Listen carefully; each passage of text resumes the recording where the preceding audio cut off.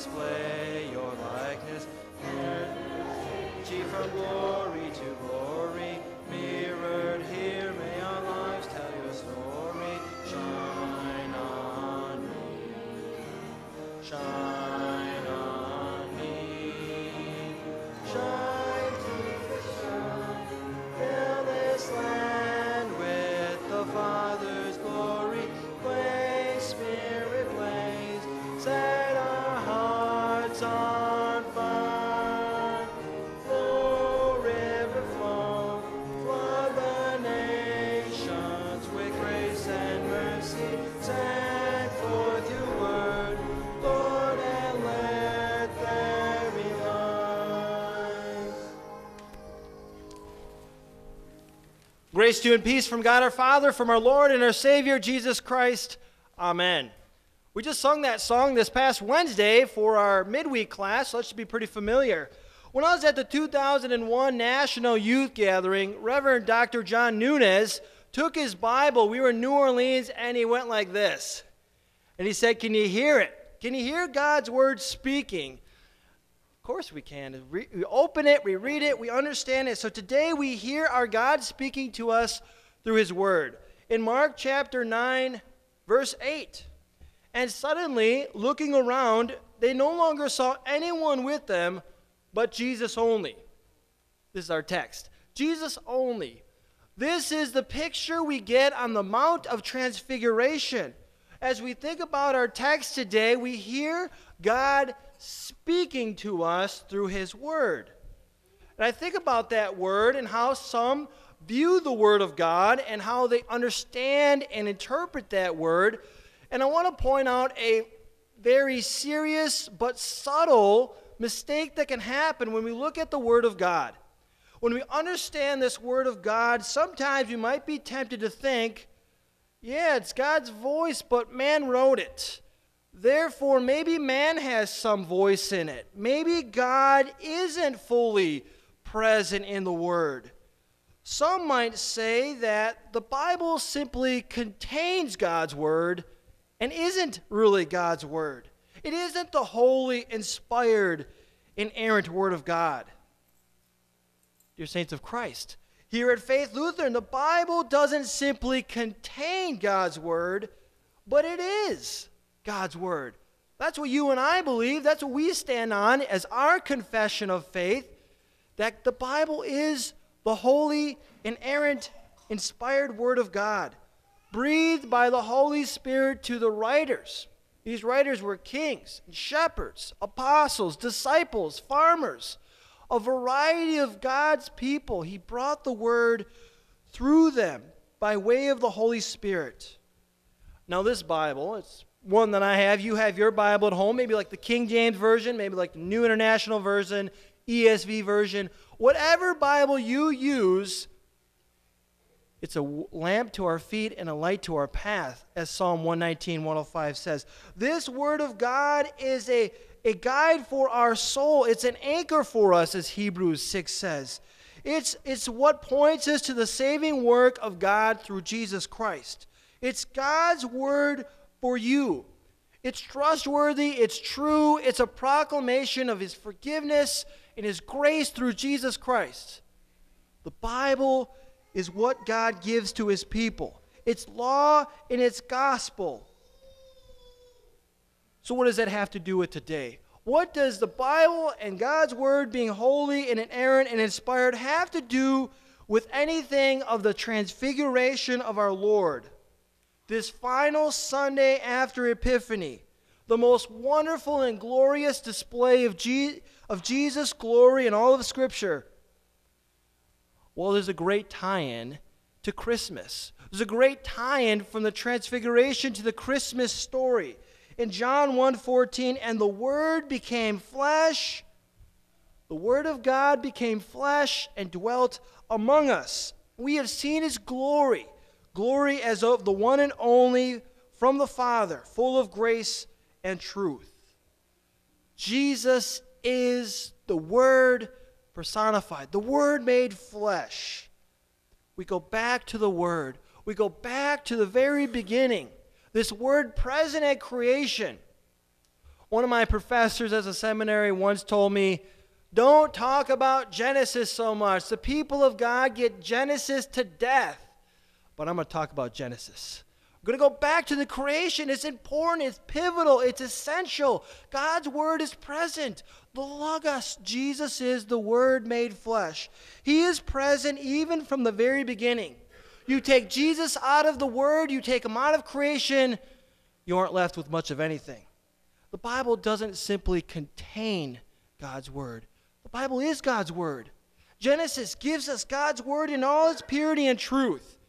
And if, which I hope you do, come to the Bible study this morning at 9:30, 9:45, we'll talk about creation.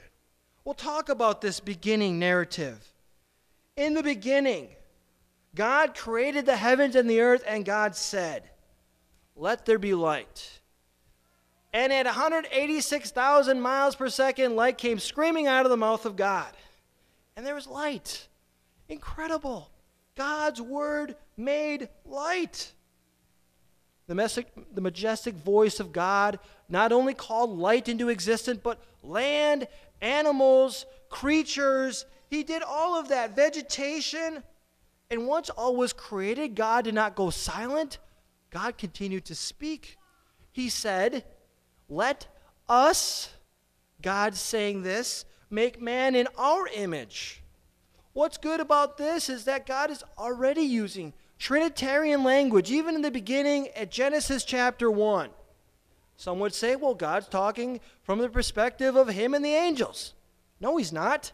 Verse 27 says, "So God created man in his image. In the image of God, he created him. Male and female, he created them." God wasn't done speaking. This God continues to speak in Genesis 1. He says, "It is not good that man should be alone. I will make a helper fit for him." Ladies, your turn. I get to preach to you this morning.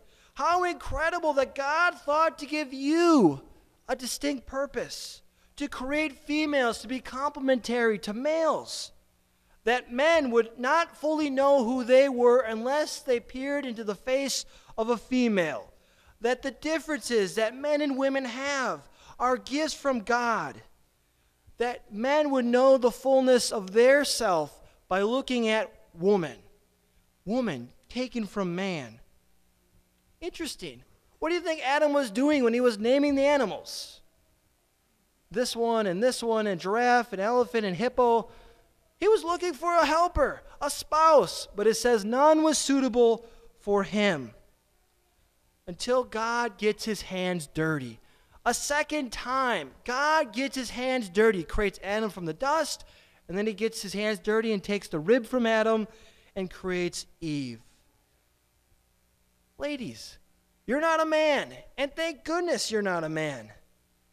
You have a distinct, different, and quite honestly, our culture should celebrate that instead of trying to remove those differences. God created Eve to be a helpmeet to Adam. Not a slave, not a robot, not a doormat, not a second-class citizen. God created Adam and Eve to be husband and wife, to gain the respect, love, and attention of her husband, to be a central figure in the household. Eve to be the bringer of life into the family, to be the one who gives life. And this is the reason that God said, "A man shall leave his husband and mother and father. A man shall leave his mother and father and hold fast to his wife." This is God's design. God spoke it. This is what God decreed from heaven, that a man should not die for a stapler or a flower pot or his pickup truck, but he would die for his wife. That's the picture of love God has for husband and wife. Guys, if that's what the situation calls for you to lay down your life for your wife, that's what you do. Whether it's someone pointing a pistol at your wife, you step in front. You push her out of the way. You are the one who is called to give up your life for your wife. This is the vow you make in Ephesians 4:25. What's Ephesians 4:25? Husbands, love your wives as Christ loved the church and gave himself up for her. It's a love unto death, up to death and even through death. That's what your marriage calls for. You love your wife. God's created order. Adam, then Eve. The two become one, and God saw that it was not only good, but very good.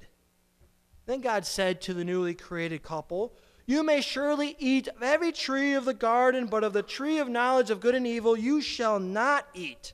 For in the day that you eat of it, you shall surely die. So God speaks life. God brings creation into existence, and then God gives a command. God says to the first couple, do not eat of this one tree of the garden. Death is an anomaly. Death is so unnatural to God's creation. It's not what was intended. It's not part of the created order. God's perfect creation, his perfect Eden, did not include death. Just think, what a place Pierre, South Dakota would be if there was no death. If this was the one place on the planet that didn't have any death infiltrate its ranks, you'd have so many people here, it'd be unbelievable. Pierre, South Dakota would not be able to handle everyone from all over the world that would flock to this place. You might even get a Target and a Kohl's here if that were the case. Death. It's even in Pierre. It strikes our families. It strikes our friendships. It strikes the ones we love. It takes people too soon from us. Death is an enemy. It's an intruder. It's an invader into God's perfect creation. And we know that in Adam, all die. You must be in the way of Adam. Because not you, nor I, or anyone is getting out of this thing alive. Unless Jesus returns before the day the Lord calls us home. The wages of our sin is death. It's what we owe for the sin we've committed against God. St. Paul says in 1 Corinthians 15 that the last enemy to be destroyed is death. God's thunderous decree from heaven says that Adam and Eve failed to listen and they were persuaded by another voice. You start to see the connection of the transfiguration to the beginning of creation. Voice from heaven. God decreeing this is what it takes. The glory, the command. This is God's will. But there are voices, aren't there? There are other voices.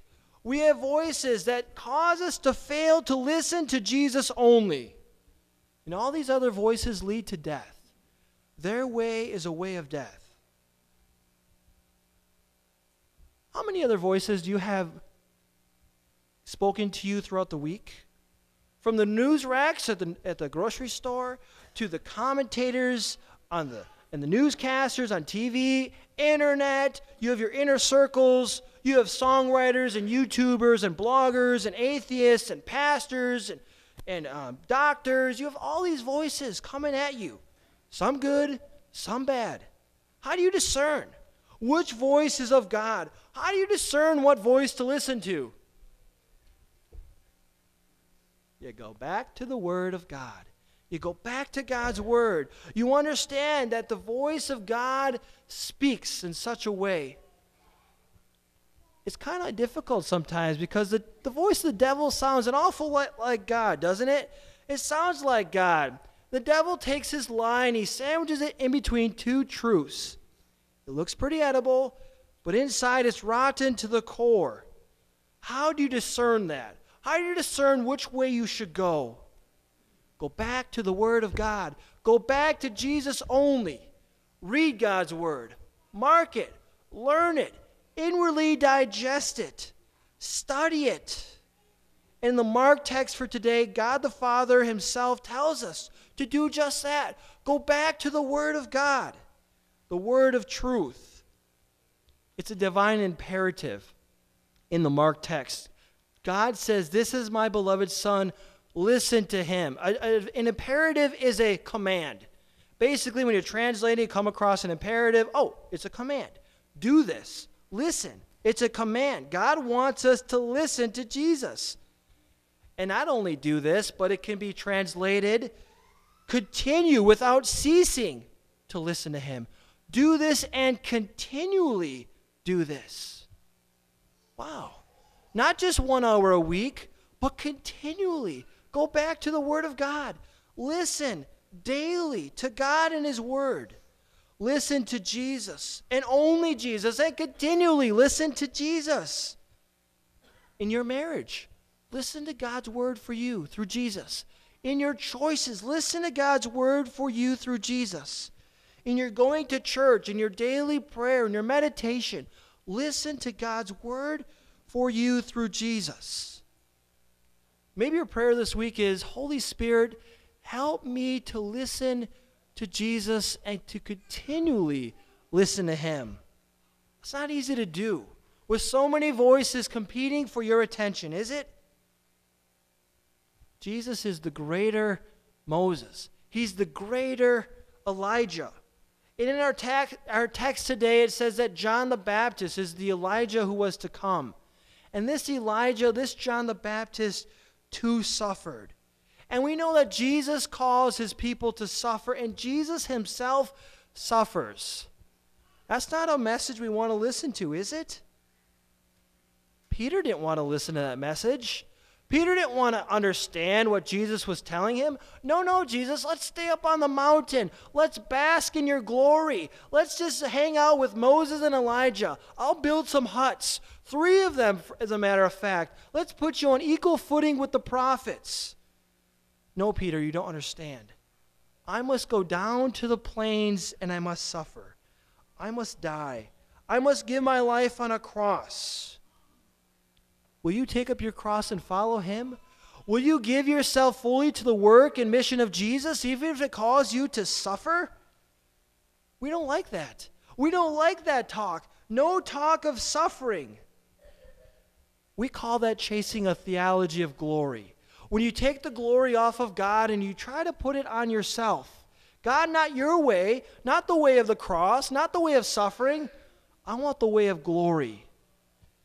That's not God's way. The theology of glory. We'd rather have that than embracing a theology of the cross. Jesus teaches us to embrace the theology of the cross. It's a way we pursue that leads to God's glory. When we pursue the theology of the cross, it's not our good works, it's what God has done for us. It's His way that is beyond our way. It's a way that suffers the way of the cross for our justification. The theology of the cross. Don't like it? Go find a new religion. There are plenty out there. They all preach wealth, health, and prosperity, don't they? But they won't bring you to the Easter tomb. They won't bring you to the bodily resurrection. They won't bring you to the hope and guarantee you have written in the blood of Jesus Christ on the cross. Listen to Jesus. Listen to Jesus only. It's His voice that makes this claim. I am the resurrection and the life. He who believes in me will live even though he dies. Talk about something that Pierre needs. Talk about something that you and I need. A voice of authority. A voice of authority over death. That's the voice we want to listen to. It's the voice that commands the forces of death. Oprah doesn't have authority over death. Buddha doesn't have authority over death. Muhammad, Darwin, you and I, we don't have authority over death. The only one who does is Jesus. The Old Testament prophets, Moses and Elijah, pointed to the greater voice of authority. They pointed to Jesus, so that by the end of the account today, they fade away, and all we're left with is Jesus only. It's only Him. This is the one who will die and rise for you, for Adam and Eve, and for their transgression, and for you and mine. And in this holy word of God, God's voice comes through. Through your pastors, God's voice comes through. God's words are spoken through Him. And in due time, in the days ahead, God will bring you a new pastor who will share to you the voice of God through His word, through preaching and teaching of Holy Scripture. The voice of God comes through. through Holy Communion, you taste God's glory given to you in Christ Jesus, given to you to appease the wrath of God. On the cross of Christ, we hear a voice that comes through loud and clear. The voice of your Savior says, "It is finished." The work of the prophets, the work of fulfilling the law, it is finished. For you and for me, it's finished.